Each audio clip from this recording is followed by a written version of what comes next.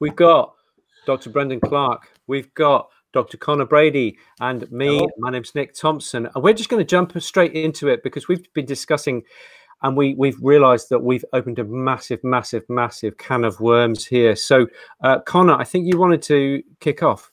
I do, yeah. We're going to get straight before we get while I absolutely appreciate the fact that we said we were going to get straight into it because we do need 45 minutes for this. I do want to say, there we go. I do want to say two things. First of all, thanks to the guys on Patreon. That's really been helping. Thanks to Nick for fielding a lot of the questions there last week. It's been extremely busy since we kind of sent people that way. So we appreciate everybody over there. That's where you get Patreon people, you're great. Thank you very much. We're gonna look after you as well as we possibly can. Yeah. And on that note, Connor just can't cope. He's frozen. It's always going to be the way. So we're going to quickly just say, look, thank you to Paleo Ridge, who've been great supporters of us over the last month, 2 months. And they've for all of you guys, if you want to just at least pay them a visit on their website, see what they do, thanks to them. They've been a great help to us setting up and doing more for you going forward. So I want to say thank you to them. And remember, if you want to support us out there and you want to join us through Patreon and look at some of the other stuff, just follow the link through we're on there answering stuff, posting new bits. It's really interesting. We're having discussions about lots of stuff as well. Yeah. So with references, there'll be lots of follow up for today too. Yeah. References and things, guys. What we're going to do is, if we do mention any references, we'll try and get those up onto Patreon so that you've got a permanent record, not just having to go down through a zillion posts on Facebook. I think it's going to be much more. It's going to be a better curated place for having references. Bren, what do you think? Yeah, it is a lot easier. And just in case you guys are wondering what's happened, Connor started on a rant, and I think BT cut the line over the Irish Sea. The Irish SAS moved in and cut the lines before he could start a rant. We're not joking. Big Pharma might have got its feelers out. They don't want a collapse or a run on the vaccine manufacturers, so the SAS were sent, or whatever they call them, were sent in. He's here. No, he's managed. Farmer's got it in for you. My laptop, lads, I'm going to throw it out the window. Seriously, something's very, very wrong with it. Anyway, we're back. We thought you'd been taken out by the pharmaceutical industry. Zoetis arrow. So where were we, guys? We're going to have a rant. Paleo, we've done everything. We've done everything. We've done paleo. That's great. Okay, so light the fuse. Yeah, here we go. So let's get straight into the vaccination thing because it's going to be a long one. So I just wanted to bring up a couple of little bits as the non-vet of the gang and say what kind of gets our goats a little bit. But here's a great one from Fortune Business Insights. Veterinary animal vaccine market, 9.75 billion in 2018, and just 7 years later, by 2025, it's expected to be $16 billion. So it's increasing by about 70% in about 6 years. So vaccines are a very lucrative market at the moment. But here's the facts on pets. Okay, in 1997, a meeting of over 500 experts in the vaccination field occurred, the first symposium of veterinary vaccines and diagnostics. Based on the available evidence at that time, it was agreed that boosters should be given no more than once every 3 years. That was 24 years ago. About 4 years later, moves on working on behalf of Pfizer, so they are getting their results themselves, studied 322 client-owned dogs, and they found that in most dogs, vaccination induced a response that lasted up to and beyond 4 full years for all 5 antigens tested. Results suggest that revaccination with the same vaccine provides adequate protection, even when given less frequently than the traditional 1 year interval.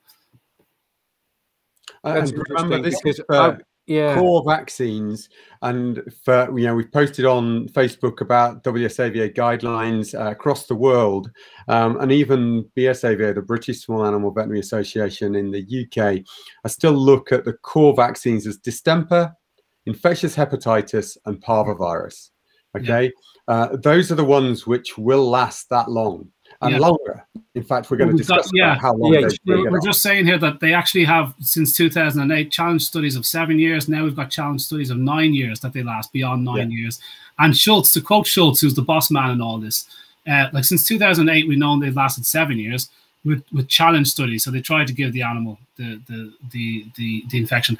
But to quote Schultz in 2006, revaccination fails to stimulate a secondary response as a result of interference by existing antibodies. A practice that was started many years ago that lacks scientific validity or verification is annual revaccinations. Almost without exception, there is no immunological requirement for annual revaccination. Immunity to virus persists unless you're talking about bacteria. So what I just wanted to point out was that, like, this move to revaccinate annually, like there's not a sign, there's no study I can find out there that indicates vaccines wear off after a year for these core viruses. So that's we'll talk about this a bit more. Remember, you talked about except for the bacteriology ones, and that's the lepto. Yeah, and that's the issue around lepto. But we'll talk about that. Yeah, but for puppies adequately vaccinated for viruses, okay. The puppy schedule has been done for viruses, which is the majority of the vaccines that you give them. We know that they last. And so this idea of annual boosting, is it true that some vaccine manufacturer had the idea to say good for a year on the back of the packet and the veterinary community leaked? That's what happened in the old days. But then in the early noughties, a group, I'd like to think that Brendan and I were part of it, a group of homeopathic vets got together with the canine health concern, Catherine O'Driscoll, who pushed this. And I think we were influential in going from PhD and lepto every single year to PhD every 3 years. And which is fantastic. Yeah, that's reduced the amount of insult to the body by 3. However, the guidelines say that 3 years is the most frequent that you should give the PhD vaccines. It doesn't say give it every 3 years. It says 3 years is the maximum. It could be 4, it could be 5, it could be 7, it could be 9.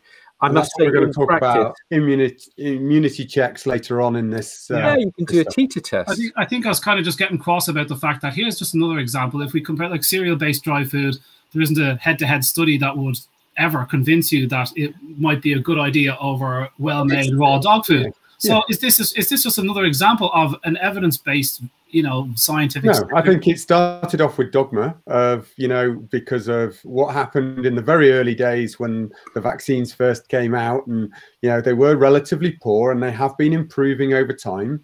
They were worried about, well, how long do they last? Well, this seems to work if we do it on an annual basis. I mean, look, some of the vaccines were reported down at 40 to 50% when we first started giving parvo vaccines. Okay. In the early 80s, well, late 70s, early 80s. That's the sort of rates at which you were getting effectiveness.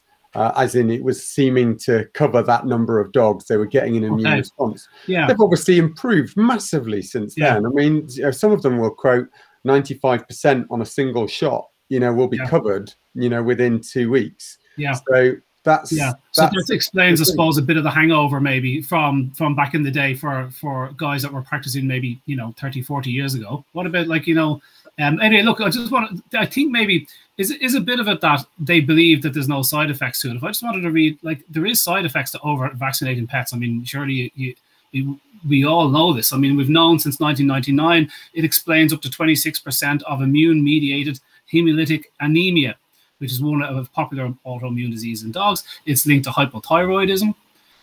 So Moncrief found in 2002 that the vaccination of pet and research dogs for rabies induced the production of anti-thyroglobulin autoantibodies, a crucial finding with implications for the subsequent development of hypothyroidism, as well as encephalitis, jaundice, organ failure, collapse, cancer, autoaggregated red blood cells. So we know the side effects, and more worrying is the timeline of these side effects for these heavier, more chronic diseases. it's not like a vaccine goes in and your dog just turns belly up with his feet in the air, okay, like a cartoon character. Like authors Dodds and Giger state delayed type immunological responses can take 10 to 28 days to set in dogs. The onset of any autoimmune diseases takes 30 to 45 days post-vaccination. There is no way on earth a conventional vet is going to attribute that autoimmune issue in my pet 45 days later with the jab he got a while ago. Absolutely right. But that's the beauty of the SARS stuff. Okay. The more people have a reaction and they look at their vaccine records and they state whether they've had that and they include it in the reaction forms. And I posted earlier this year, and we can raise that one to the top so that people know how to report this stuff. A vet doesn't have to report it. It can be anybody. It can be years down the line. So if your dog has been suffering with immune-mediated hemolytic anemia, and you know that they were vaccinated in early stages before your dog was diagnosed, and then you've stopped, you can still report it 5 years later.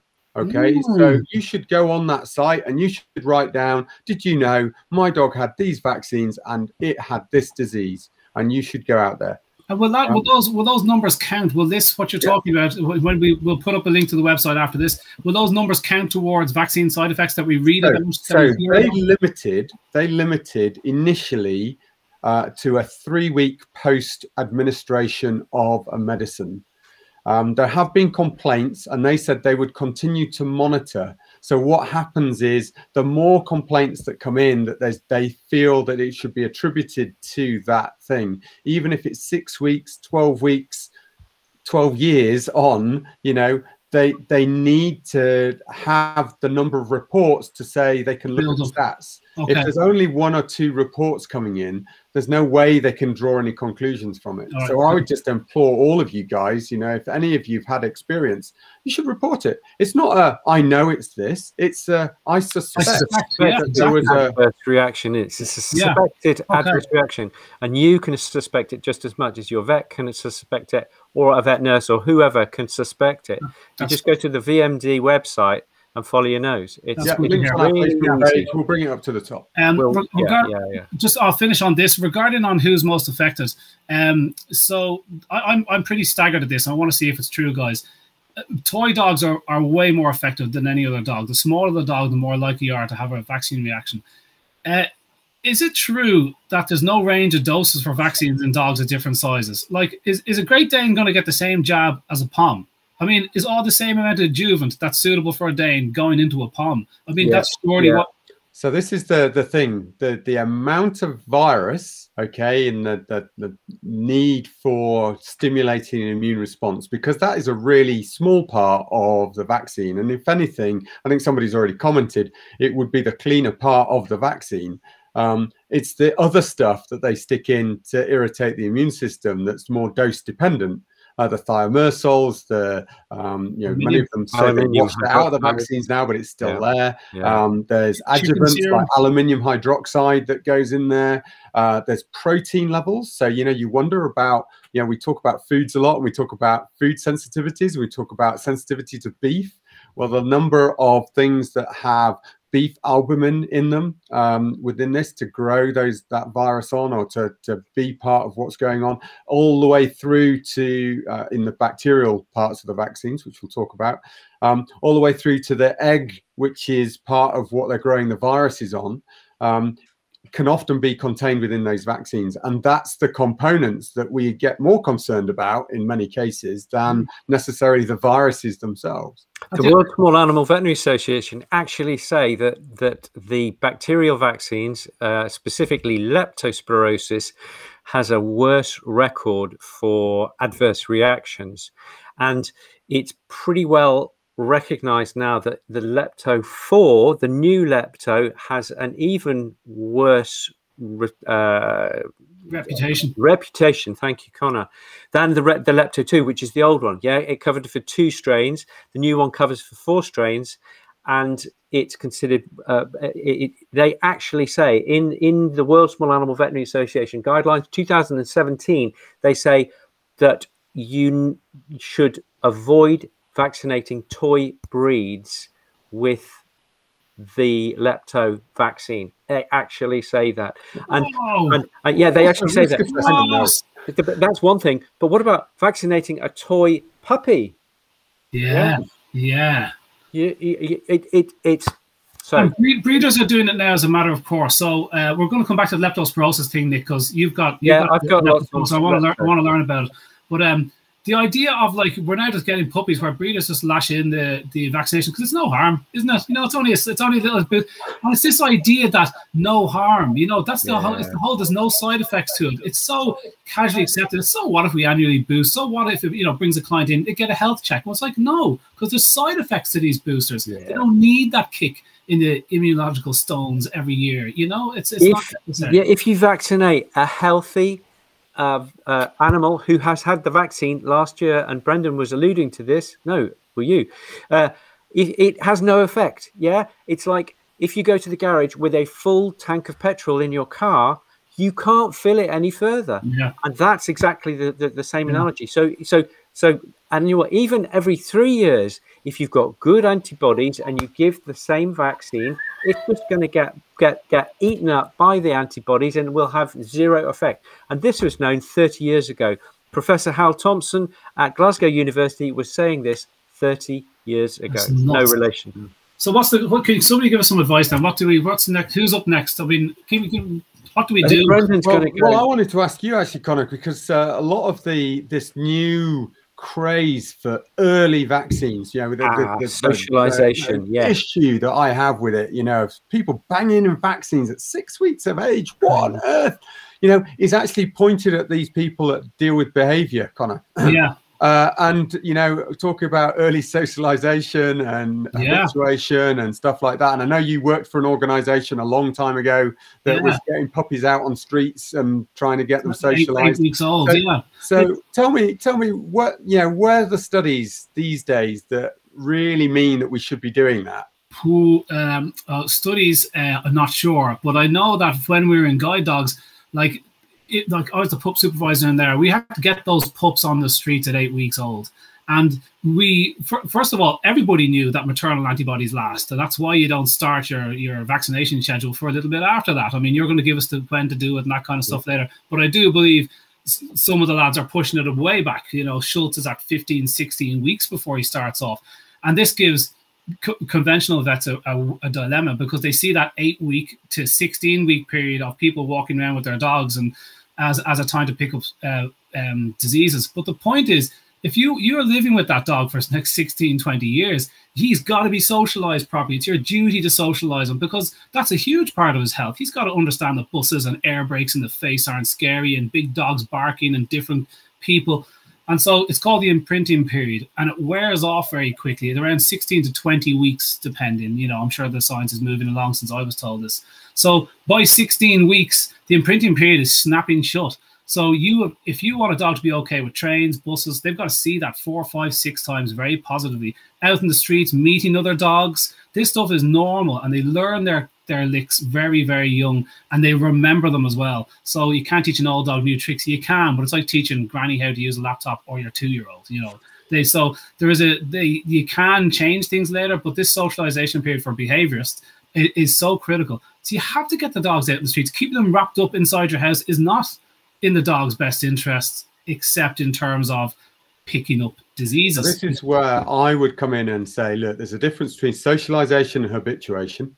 Yeah. And habituation you can do for, you know, we've done this for years now. We've delayed vaccines. We get them to 16 to 20 weeks before they get vaccinated. But we'll talk about how to do that in a moment. You know, if we at all can persuade people to do that, that's where we will go.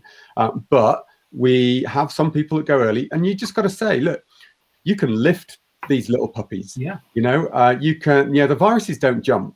The viruses are going to be caught through them getting it on their paws or face to face, you know, corners, dogs, up by walls, lampposts, like having or your shoes. Yeah, you know, so you letting your shoes be chewed by your puppy because you couldn't be bothered to take them off at the door and you've just left them in the house. You know, those are the places that they're going to pick up, you know, virus if you're in a heavily infested area, you know, so city centers, you know, heavy populations of dogs, those sort of areas, then you're more at risk. if you are like Nick out in the countryside, in leafy suburbs, you know, beautiful surroundings, you know, one dog every 3 miles, you know, and you don't need to give, you know, the level of protection that early on.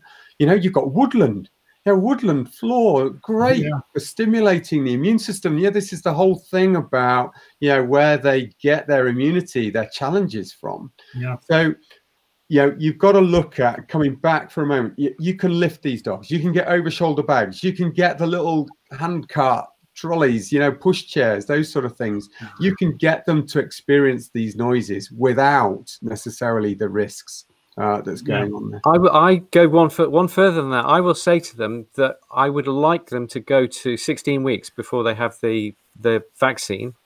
And at my practice, we only do parvo alone. We don't do lepto, we don't do distemper and hepatitis. But that's perhaps another story we can discuss. But what I do say is it's your obligation. After we talk about the pros and cons of vaccinating early and late and no sods and not and no vaccination whatsoever, we talk about all that stuff. But the important thing is that your job is to expose that puppy to as much of life as possible, but not in doggy areas. You get disease from doggy areas. So the beach is generally fine because it's washed twice a day. You go to places in the woods where no other people take their dogs. You go to ploughed fields. You go off the beaten track. And I think that as long as you realize that you're not playing the game that the manufacturer would like you to play, i.e. we will guarantee if you do it our way, we will guarantee you'll be okay, which we can't do, by the way. And that's what we do. So you socialize the dog as much as possible in your garden, in your friends' gardens, in your friends' houses. You can walk the dog in the middle of the street, but keep his nose away from dirty, like the walls where the leaves blow. We were told to avoid any clumps of leaves because that's where the wind blows, and lampposts. So you can walk them. The States have a lot of dogs around, but you can still put your dog down if he's on his own and walk down a path as long as he's not, you know, licking dirty ditches and stuff. And if, as Brent says, if chaos is up ahead, you pick your dog up, and you can have really vaccinated dogs. Why couldn't you socialize with vaccinated dogs in your back garden? I mean, I honestly can. No, they absolutely say everybody does. Yeah, it does say in the guidelines actually. Look, as long as you know they're vaccinated dogs, and they're healthy, they're not poorly, because even if they're vaccinated, if they're poorly, they can carry all sorts of stuff. So it's the point is shedding, guys. Individuals. What about shedding? I mean, kennel cough vaccine in inverted commas, you're a shedder after that. So what about the rest of the jabs? Do you shed after any of the jabs? Yeah, let's talk about that for a moment. If you're shedding kennel cough vaccine, okay, you're actually shedding pig bordetella, then you're going to get you're not shedding a canine bordetella.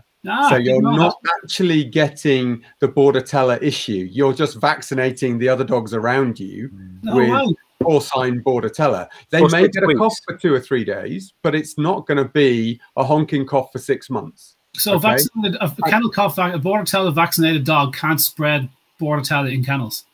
It can only spread the vaccine strain. It can't. It's not picking up a different vaccine. I thought that was true. See, there you go. That's doesn't convert to, it's the pig bordetella that they've got. The issues that you've got is that too many people think that bordetella is the only part of the kennel cough complex.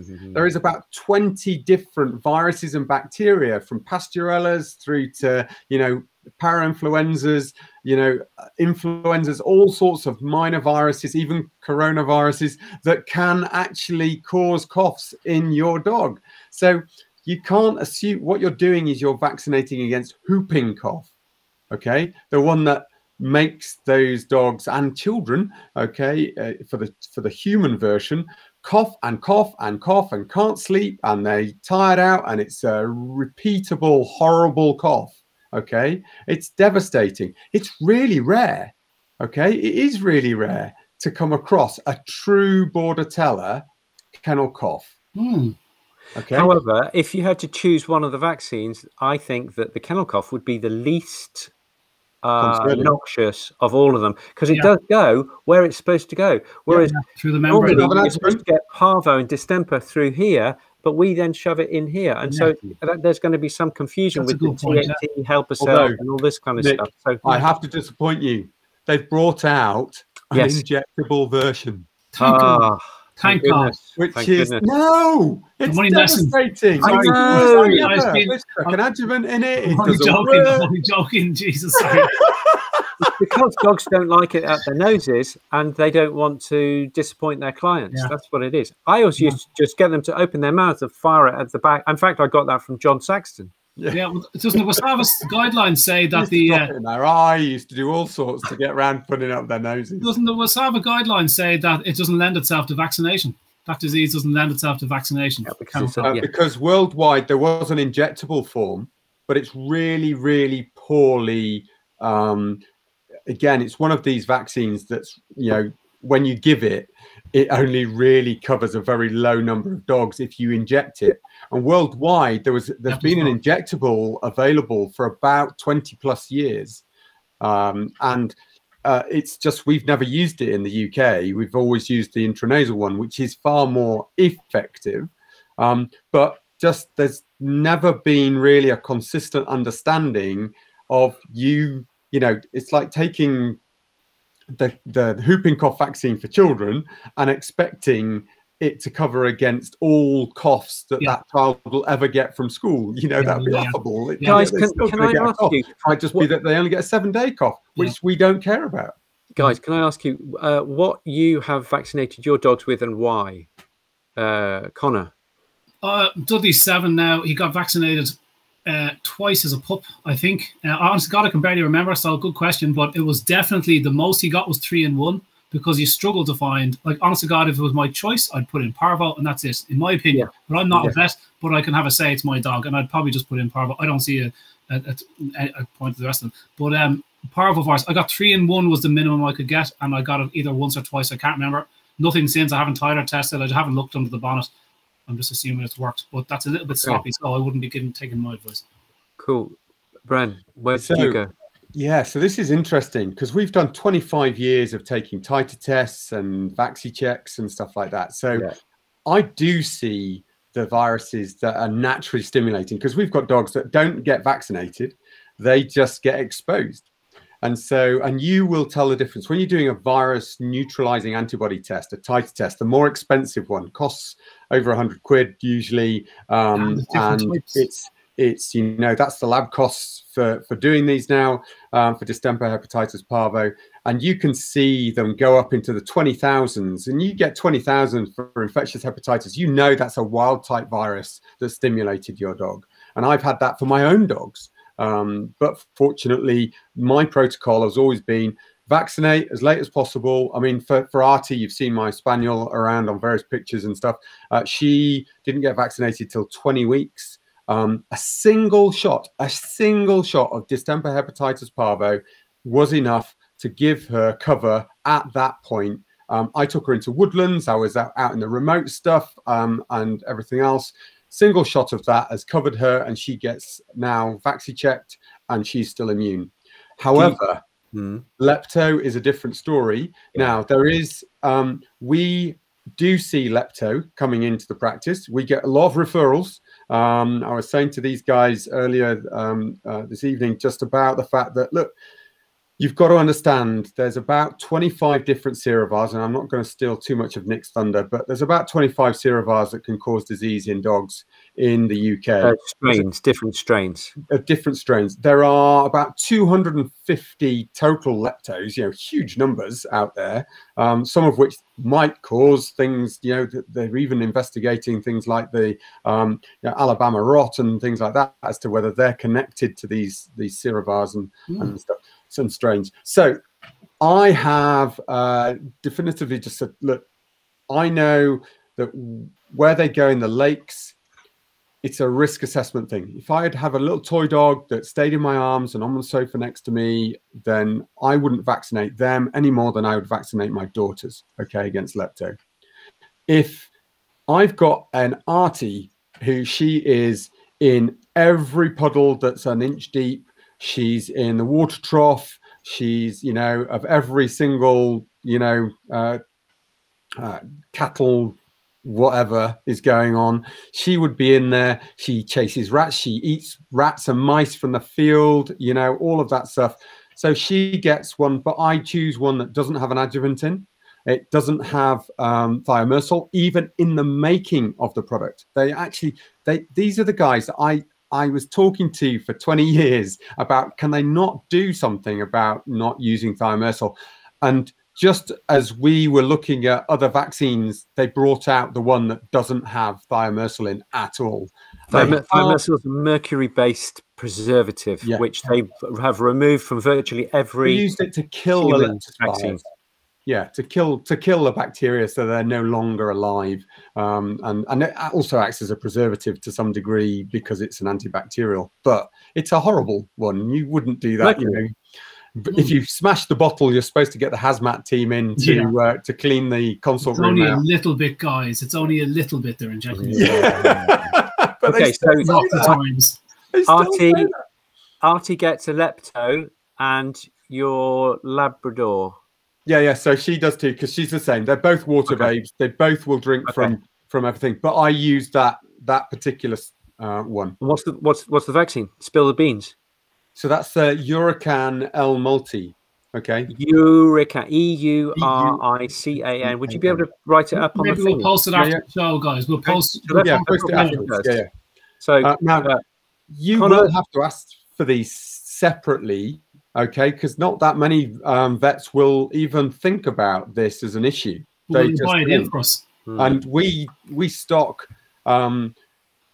3 different lepto options because we have a full range of people that will come in and demand that they have, you know, those. We try and persuade them in most cases not to even have it unless they absolutely need it.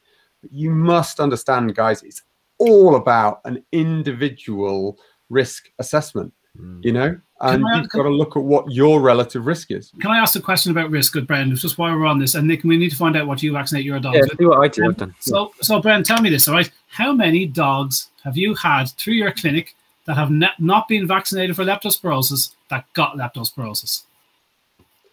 Well, the problem is I've also had dogs that are vaccinated against leptospirosis. Yeah, no, that's not asking about that one, because we know most of the cases you have. It seems in this Switzerland. Yeah, there'll be a lady who may be even watching tonight that her dog, we definitively chose not to vaccinate against leptospirosis, but her dog got leptospirosis autumnalis, okay, which is not within the vaccine protocol anyway, but did get leptospirosis. Okay. How widely, like from a risk point of view, you're asking us to kind of go based on risk, but we've nobody to ask, because if you ask a conventional vet, what's the risk of eating bones? Jesus, it's lethal, it's going to kill them. So that's no risk that I'm going to go by. So I fear that if I ask a conventional vet, what's the risk of any disease, there's now at 7 and 1, they believe that those other 6 diseases are just so prevalent. If you don't take the vaccination, your dog's going to die. I don't agree with that. So I think we really have to say distemper is quite rare in the UK, like very rare in the UK, and hepatitis is not that common in the UK. The downside is the Romanian imports, Nick, for distemper, huge. I've got 2 Romanian vets working with us. They know it's a huge problem out there. Right. I have seen it in Romanian imports. You know, for the first time in 20 years. So the last one I saw was actually in a vet's down south that had seizure problems. And I thought, you know, it was pretty much dead and buried, you know, as far as a disease that we would consider a problem.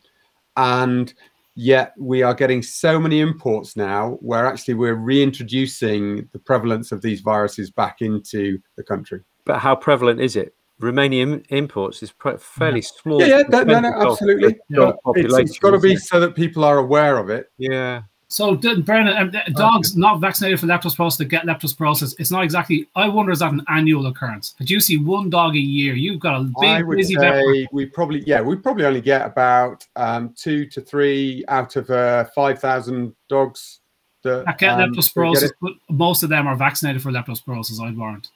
That's my bet. Are they vaccinated or not, Brendan? Yeah, it's the not vaccinated ones I'm after. Yeah, no, I would say that's the not vaccinated. Oh, so it does happen. But it's not a lot. You know, that's still a low prevalence, really. Yeah. Conor, tell us about the Swiss study you were talking about, the lepto in the mountains. I can only find a very short kind of segment out of it, but it was much juicier than this. But here's what I have of it. I was just talking about Yeah, Major et al. 2014 is the study, Nick. Okay, but this is only my notes from it. I don't know where I found the rest of it. Investigated a minor outbreak of leptospirosis in Bern, Switzerland. They focused on a single veterinary hospital in where 298 dogs were found to have contacted leptospirosis over 10 years. Vaccination history was available for 250 of these dogs, which is 84%. Of these, 96% had been adequately vaccinated against leptospirosis. That's in a country that is like, 50-50 on whether they, but there was more to that study. I can't remember what the rest of that study was, but Canine Health Concern in 1997 post-vaccination survey, 3,800 candidates, and they found that leptospirosis, if your dog got it, it happened within 3 months of a vaccination. 100% of cases within 3 months of a vaccination. So that should have been 25% every quarter, but in fact, 100% of cases happen within 3 months of the vaccination, which is really interesting. So that's all I know. I kind of put that in the no way bubble, but that's so dangerous because I don't know what to believe anymore. And then but at least it's really hard because quite a lot of the leptos will go under the radar. Okay, because the majority of cases you don't see anything for years because the kidneys don't just tip over and fail. They just trickle and it ticks along, and then they end up with renal failure in older life, and you don't really know what the cause was because they're well beyond the infection. And so there's all sorts of elements that's insidious about that disease. And that's a really difficult one. Look, in its own right, we do get, the thing is, I'm in a slightly different position because I also get referral work where I see some of these things and I've got a review. I get the wonderful torch of hindsight of looking at, all of the stuff that the vets have done. And then I can sort of go, oh, well, why didn't they see this? And you sort of like, you suddenly do the tests and there you go, you can find these cases. So it's a little bit unfair for me to say that these guys are missing it, but many of them don't know the prevalence because they're not looking.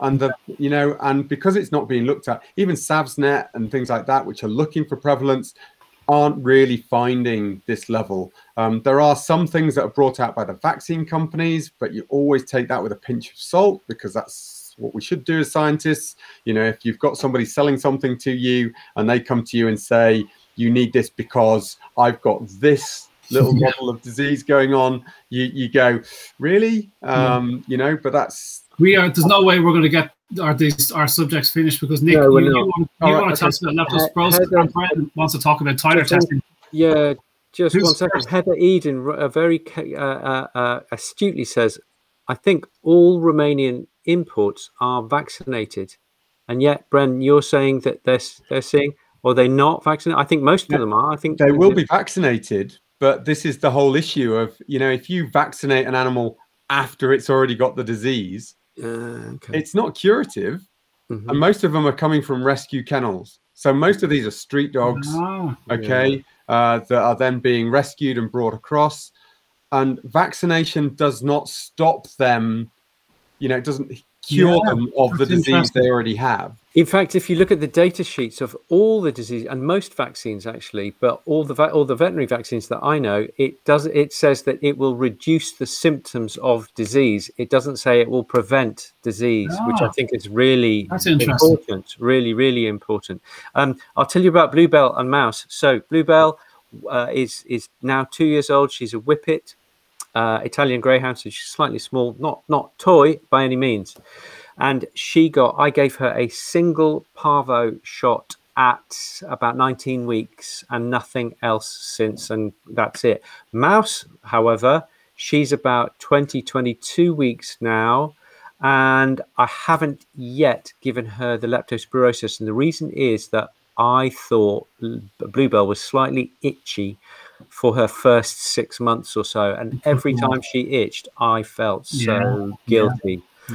There may be no link, but I felt very guilty. Let's face it, they're not really water dogs in the same way that they're in water. They're in water and muck and grot all the time. Well, it's like I live in a tiny little village, and there's a farm at either end, so there's a lot of mud in between.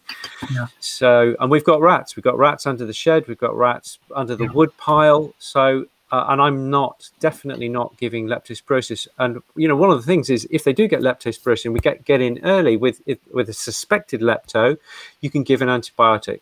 Doxycycline. you can get in with that, and sometimes that would help if you get in there early enough.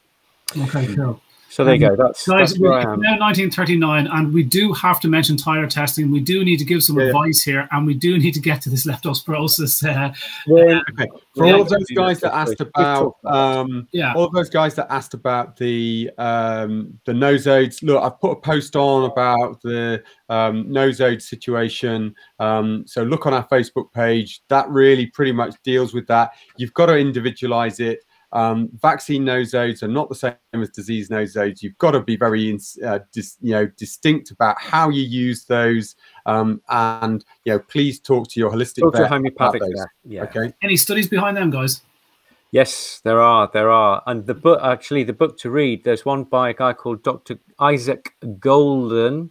Yeah. Dr. Isaac Golden, and it's called Vaccination Homeoprophylaxis. That's a really interesting one to read. And there's another one, the Cuban leptospirosis study 2012. Disease nosodes. Just Google the hell out of that, and you'll get some good stuff on nosodes. If you talk to your regular vet about nosodes, they will throw their hands up in the air. But I don't think it's quite as simple as that. And individual, as Brendan says, individualizing, I think, is the way to go there. And taking responsibility. Nothing is perfect. Nothing is perfect. Yeah. Okay, that's for sure. So that's in there. So look, vaccine checks and titers. We've had some questions, some posts about what there's expenses and different things like that. And remember, some of them will be prices with and without health checks, and depending where you are in the country, the health check actually, to me, is the most important part about your visit. You can just shelve the vaccine. If you just say to them, I want to consult just so that we can just check about what my animal's doing, that would be what you should be doing. Okay, that's probably more important than anything to do with the vaccination. But the same thing with the titers. Some will include the price of a consultation, some won't. Remember, if you go for a virus neutralizing antibody titer, which is much more detailed, much looking at not just the quantity of antibody that's in there, but the strength of reaction. So how well it fits to the virus and neutralizes it. Okay, that is the more expensive test. You go to BioBest in Edinburgh or Glasgow University. Those are the two big labs. Most of the other labs will send it to one of those two to get that done. And it generally costs, depending on how much discount and how many tests you're doing with those labs, will cost between 90 and 120 pounds thereabouts. For the in-depth one. That's the posh one. That's the posh one. The posh one. Okay. The WSAVA say that the Vaxi check, which is just like a pregnancy test, a posh pregnancy test, is good enough. It is industry standard. How much is that? So that's will work out depending again how many you do, because they come in groups of 12 tests together. So if you're doing 12 dogs, and so we line up enough of 12 tests to do them all together, so that it keeps the cost down. So it can be in the region of about, after that, £25 thereabouts to run each test. But then you put the health check on or whatever you need to do. So that's the rough costs if you're just doing those. But remember, it's also about who's reading the tests and who's interpreting the tests, because you can get anybody doing those. But if they've only been doing it for a week, or they've been doing it for, the odd cases, and as soon as one of them is maybe slightly on the pale side when it's reacting, because this is a semi-quantitative test, it looks at basically the color change. It's an immunoassay that looks at color change as to how many antibodies are in that system. Now, the reason that WSAVA said, look, this is satisfactory, is because they reckon with the amnestic response, if you've got antibodies circulating, they should be covered against these viruses, because as soon as they get the virus, those cells will kick into producing more antibodies, and therefore you should be able to cover.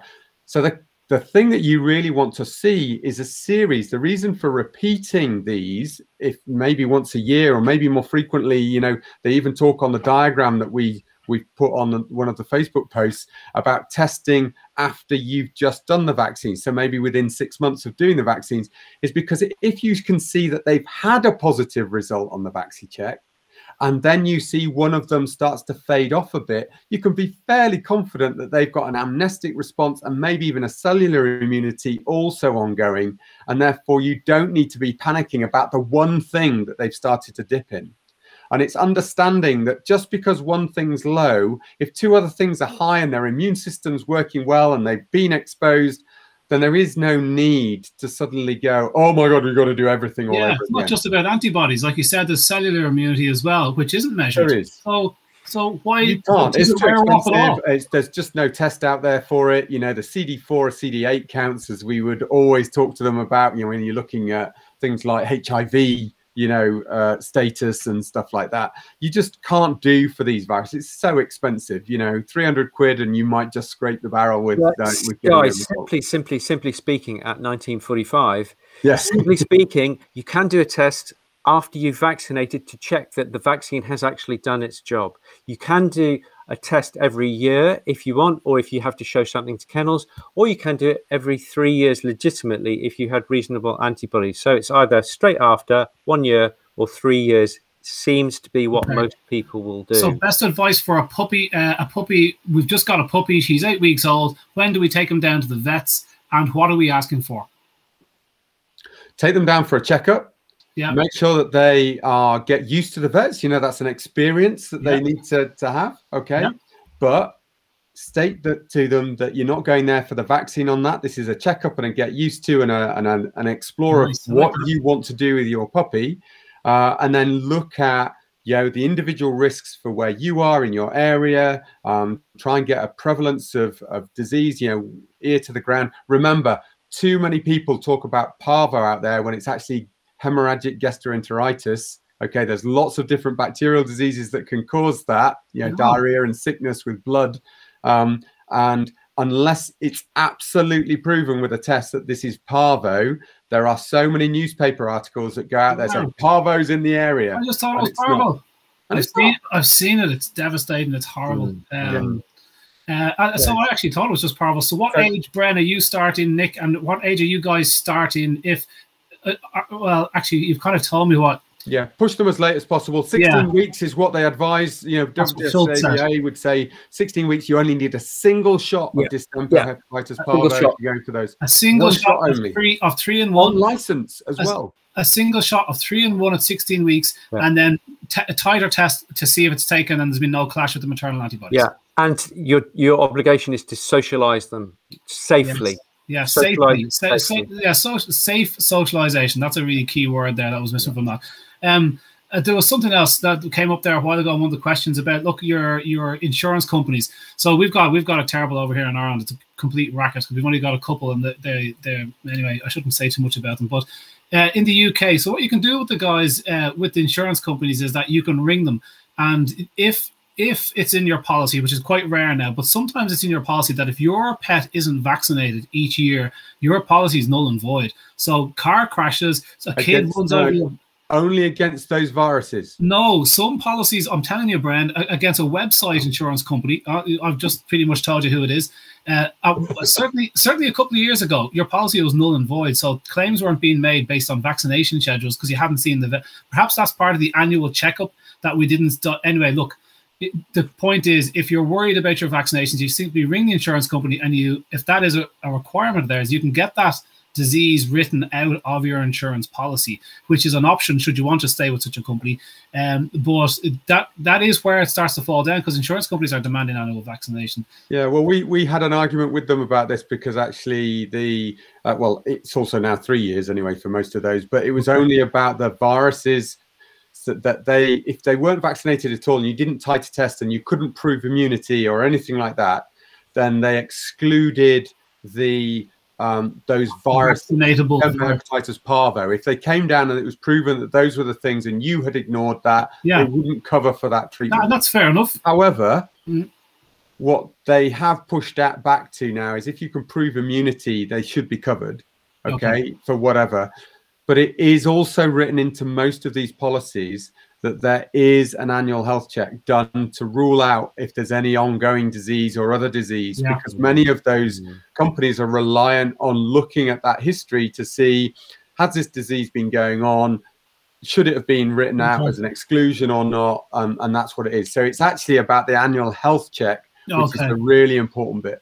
Okay, could you recommend an annual health check? Yeah, totally. And so does the WSAVA.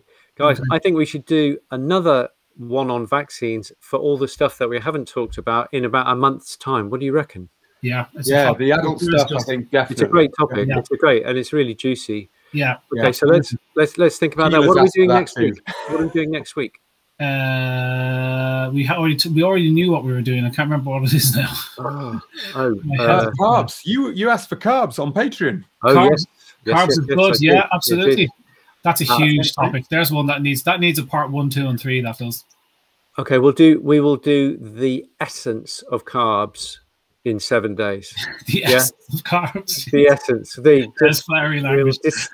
We will distill like a fine whiskey the elixir of life out of carbs and deliver that to you. And I give you some references on Patreon. Somebody was saying that they don't understand Patreon. Basically, everybody gets together, puts a few quid. They just say, I'm going to give you a few quid, whatever, a few quid every month. That's it. And if you could pay 3 quid, that's like a cup of coffee. So forget about the coffee. The lights on here, and it's just everybody, just so that we can get somebody to help us with our admin, because we're getting pretty overwhelmed with our admin. That's really all it is. It's just you're helping us to give you content, because that's what we want to do. And thanks again to Paleo Ridge there, paleoridge.co.uk.